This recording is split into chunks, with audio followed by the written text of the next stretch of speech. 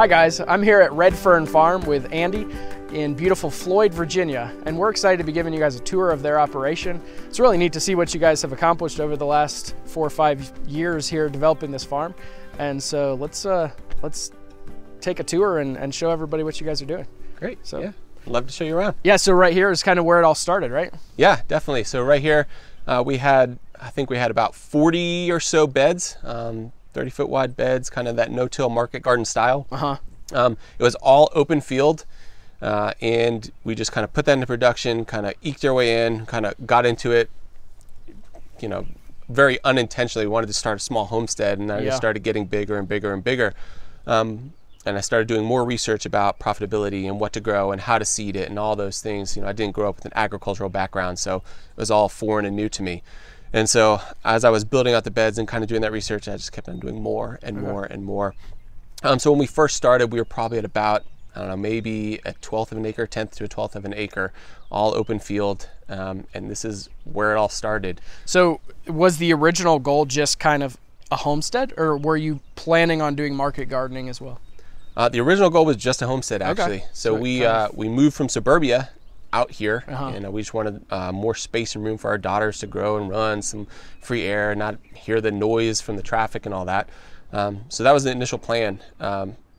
But my personality and the way I am, everything just has to be bigger and better and just build and build and build. I'm a builder. Yeah. And so it was just natural for me to want to go bigger. Yeah. And eventually, you know, I saw the light, like, well, this is actually profitable. It's scalable and profitable. You can make good money doing this.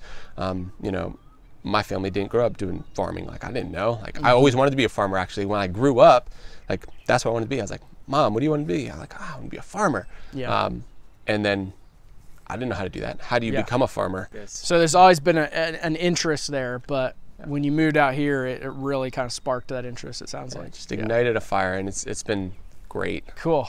Well, let's get started over here. So you were telling me this is was your first caterpillar tunnel that you built, and it kind of was a springboard for the growth. Yeah, so after our first season, we decided to go with a caterpillar tunnel. We had heard about growing undercover and how awesome it was, and so I was like, well, I'll give it a try. Yeah. And it made a world of difference. So this is tunnel 1. It's our first tunnel, so it's 4 years old now. It's all original plastic. We made some modifications. Obviously, we put the end walls on.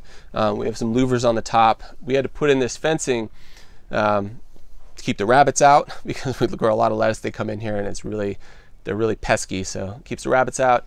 If we put it down low enough, when the chickens were getting out, they'd jump in here and kind of scratch around, so we can keep it as clean as possible. So it keeps it low enough. But yeah, this is the tunnel. So we have the overhead irrigation that we run in the summertime when we're not doing like trellis crops and things that don't mind. Like lettuce can help keep it cool. But we're running only drip right now because we have the flowers, and the flowers can't get the water on the petals. It's a lot of damage. Okay. So when you're running the overhead in the summer, do you run it like for short bursts throughout the day to kind of keep the evaporative cooling effect, or is it? Yeah. Okay. Yep. So we'll do, if we're going through a really long hot dry spell, we'll do like a heavy in the middle of the night, just to like soak it in, and then there'll be a lot of like short bursts overhead. And we kind of actually do that with our drip too. So we do a pulse irrigation. So instead of doing like a really deep watering, it's a lot of sporadic, really small doses of water, and it helps saturate the soil a lot more. Use a lot less water. And the plants love it. Interesting. So do you have that on a timer system where you don't have to be manually turning it on and off? Yeah. So we've kind of buttoned everything up to these manifolds here, and we have 2 zones. And so like right now we have the overhead zone turned off, so it can't go on, and everything is running on drip. And then we have it set up so that when it's winter time, we can just turn those lines, everything drains out. We have relief valves in between the tunnels, so because the main line is 4 feet down, and then frost-free hydrants, but everything else here is maybe like 3 inches, which is gonna freeze. So we drain everything out, and everything just kind of flows out. Okay, great. That's a really neat system you have there. I like how you've added the roll-up sides on your tunnels. That is definitely a quality of life improvement. Yeah, it definitely makes it a lot nicer when I'm not having to get wet and soggy in the morning. So quick turn, and there we go. And then the insect netting is something you said you'd added, which has helped reduce bugs, but you were mentioning with like crops like eggplant, even seeing like significant yield increases with that. Yeah, so the first year we grew eggplant, we grew it in tunnel 1, and we started it under protect net, and then when we took it off, we got a yield, but the flea beetle pressure was really intense, and it just was not great. So the next year we put it in this tunnel, this is tunnel 2, and we put it under protect net again. When it started to flower, it needed to pollinate, we took the protect net off. We had beneficials inside, and then with the double protection, right? So we have the screen here. It really made a huge difference. The yield increase was amazing. I think it's just because of the health of the plants, right? They didn't have to compete with so much pest pressure. Yeah, interesting. Talk for a minute about the landscape fabric that you've put down between your tunnels. I think that's a really smart move that I see a lot of people forget about that during their build out. Has that been really beneficial? Yeah, it's been amazing. I don't have to weed eat or mow or anything down there. It's nice and clean. It's permeable, right? So all the water that kind of sheds off goes down the slope. It goes right through, so it hasn't been an issue at all. You know, when we put our first tunnel in, we didn't put the weed fabric in, and weed eating around the tunnel, I hated it. It was a chore. It was not good for the plastic and the ropes. And so when I put in the next tunnels, I was like, well, we're going to put the fabric down. We're going to eliminate that problem, and it's saved a ton of time. Yeah. It's great. And you were also mentioning like the weed encroachment. Like not only do you not have to worry about weed eating and stuff like that, but the beds next to the edge, you don't have issues with weeds encroaching in. Yeah, that makes a huge difference. Like rhizomial grasses and stuff like that, they shoot in right underneath those kickboards. And so on tunnel 1, we don't have it on the far side, and we get that pressure. But on this side here, where we put the fabric down, there is no issues at all. So it makes a huge difference. This is tunnel 3. We just put our tomatoes in 2 days ago. We've had some cold nights, so they're sitting under row cover here. We have them flanked with onions on this side and lettuce on this side. And so we're using the trellis system here, and we use the hook system here, the clipper system. And so we started with the roller hooks. Well, we started, I guess, the field grow, and we had, you know, a pole trellis with twine. And we immediately, you know, realized that growing under cover with tomatoes is a game changer. Yeah. You get a lot less disease pressure. They love the heat. Like, they don't like the water on their leaves, and it's awesome. Yeah. So we started growing tomatoes only in the tunnel. And the roller hooks, it was just kind of a pain to get up there and adjust them and lower them down and lean them, so you can get the maximum production out of that vine. So we started to use the clipper system, and it's an expensive initial investment, but I don't have to get up on a ladder. I can just move it. Yeah. There's no string aside from that very first little bit that you have to get the plant trained to the actual hook. But I mean, it's just great. Yeah, that's the way to go. Yeah. Cool. Is all of your production here managed with hand tools? Yeah, so everything, the tractor that we have is really for mowing the grass. Yeah, okay. And maybe flipping or moving some compost around, but most of what we do is with hand tools, wheelbarrows, and that sort of thing. So you have a tool wall here that's very centralized, and it looks like you just have very basic hand tools like the broad fork, rakes. Yeah, so I mean, I try and keep it as simple as possible. I think the more tools you have, the more complex and convoluted things are going to be, and trying to keep it simple has made it easy for me. Like the less I have to figure out, like if I just have it, it's way easier. Yes, super simple tools, a couple hard rakes, the broad fork, shovels, stirrup hose, the wire weeder. Yeah, that's what stays out here. We have some other tools in the basement, kind of with the wash pack and the planting and the harvesting and whatnot, but this is just the hard tools that we use for the farm. You do all your direct seeding with a jang? Yes, all the direct seedings with the jang. Okay. You got some beautiful salad mix coming up.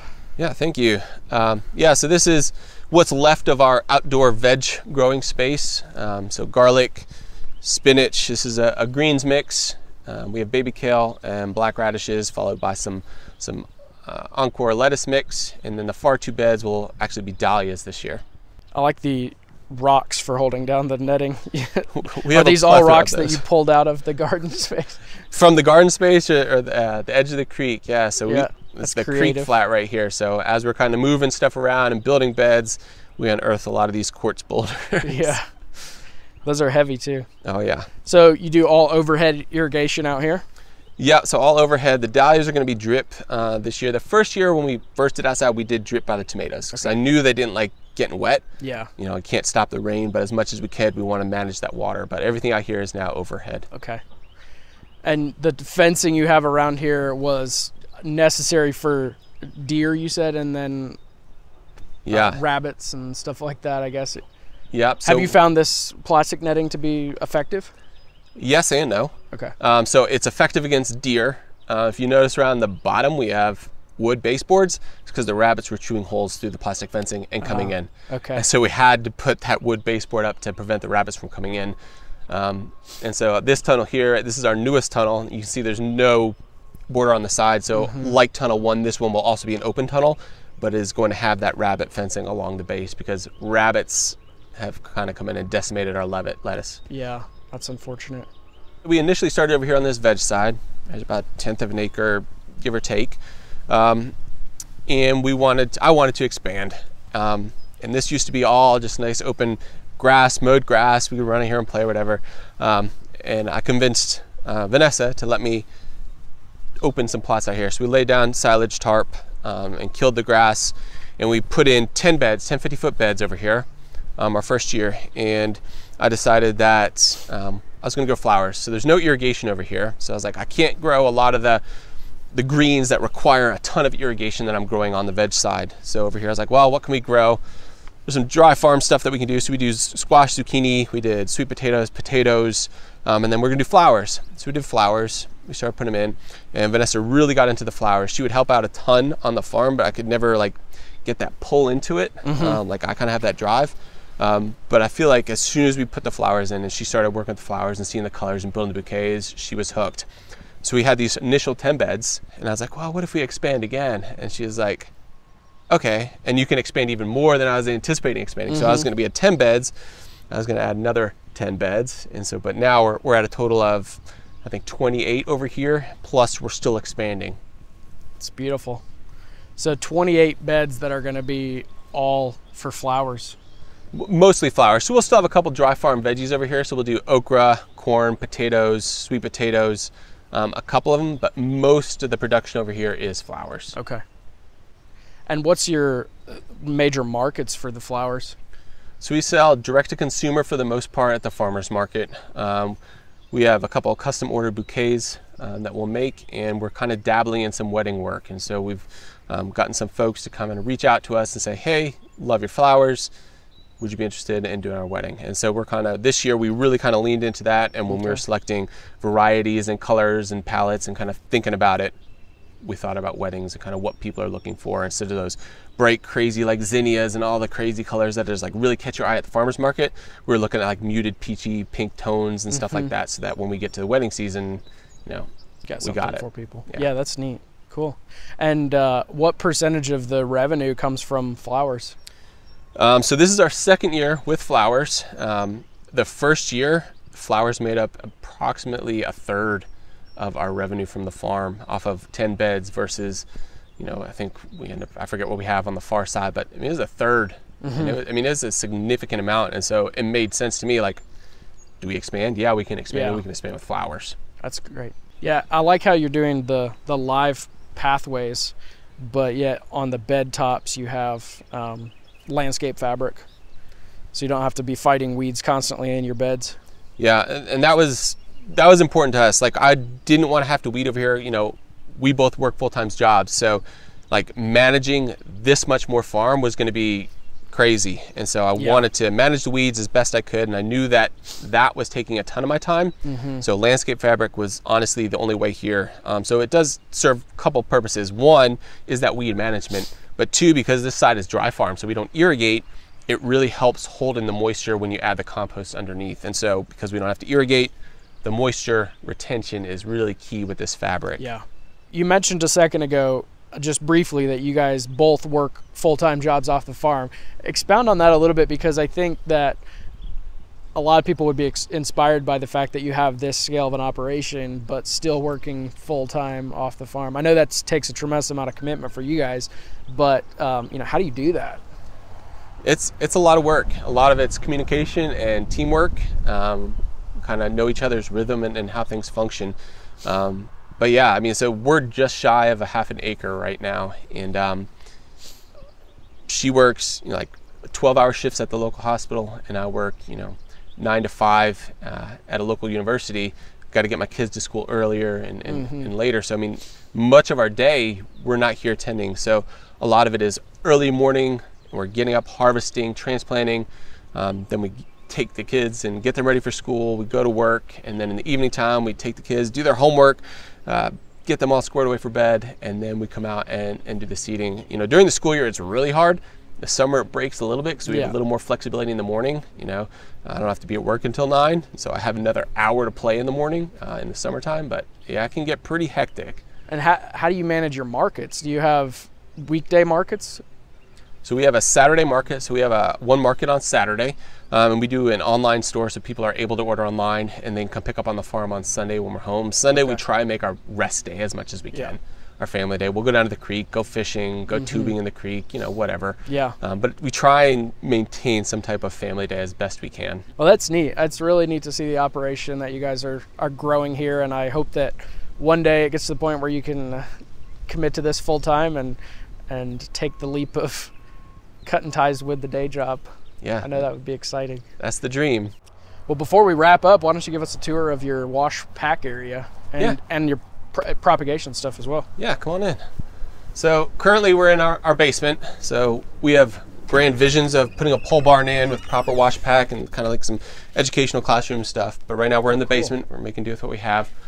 So we've built a greens bubbler. So basically the process is we'll harvest everything from the field, greens wise. And if we can't wash it right away, we'll go into the walk-in cooler. But we'll wash. We modified washing machine to spin everything, spin it dry. We dump it out onto this screen here. We have fans on the top. If it doesn't get dry enough, we'll run it for a little bit to dry them off. But we can kind of go through the greens really quick here, pick out anything that's not looking good or some weeds that might have gotten in or something like that. It goes out to this table here where we weigh everything, bag it up. We'll throw it into a cooler, which goes into the walk-in cooler for market, or we'll go back into the tote and then we'll be ready for market. So this is kind of that lay, just kind of a straight line, trying to make an assembly line, everything as quick as possible. Yeah, that's great. And you have a walk-in cooler. So we got really used, the compressor wasn't working, so again we worked it with the CoolBot. And so we just built these shelves so we can do eggs and flowers. And then on this side here we can stack up all the veg and the produce in tubs. So, yeah, that's great. Yeah. Wow, it is pretty small. Yeah, it's super small. You maximize the space and you do what you can. Yeah. That's great. Yeah. So that's the cooler. Seed starting, again, we don't have a nursery set up yet, so we do seed starting down here. We have 2 racks, and then we have 1 more rack upstairs. We'll probably end up doing a 4th here, but we just do all the propagation starting in here, move them outside, harden them off, and then transplant them outside. Great. So you have to use all artificial light, but do you feel like you get good starts that way? Yeah, I think it does good enough. I would rather it be outside and get them done under the sun. Really have to watch it because they can get leggy pretty quickly. And you probably have to be pretty careful during your hardening off process. Yeah, right now it's not so big of a deal, but as we eke into the summer and those really hot days, yeah, we put them under shade cloth and we really slowly baby them out. Okay. Yeah. Very neat. Well, I love the creativity and making do with what you got as you're building this farm out, and appreciate you giving us a tour. It's really neat to see.